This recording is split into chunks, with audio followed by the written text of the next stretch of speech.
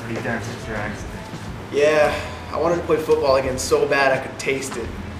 Maybe go on to playoffs and... Oh, I know. I understand disappointment. I really do. Yeah. Paul, I see a bright future ahead of you, beyond fleeting interest of sport. What do you mean? Let me give you a clue. You're a natural-born leader. You're one of the most popular students at Carver. You're straightforward and you don't crack under pressure. And we all saw that amazing fourth quarter you played against West Side. Now put that all together, and what does it spell, Paul? Student Council President. Who, me?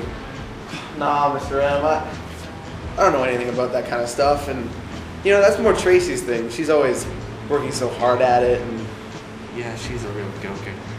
she's super nice. Yeah.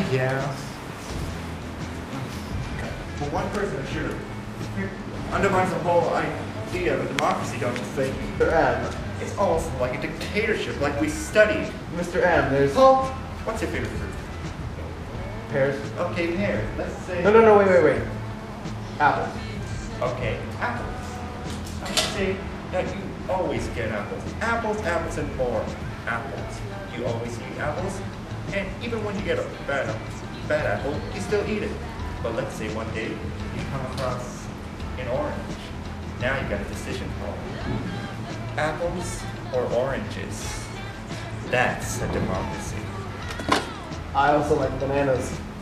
Exactly, Paul. Now let's see if you can give something back. All right.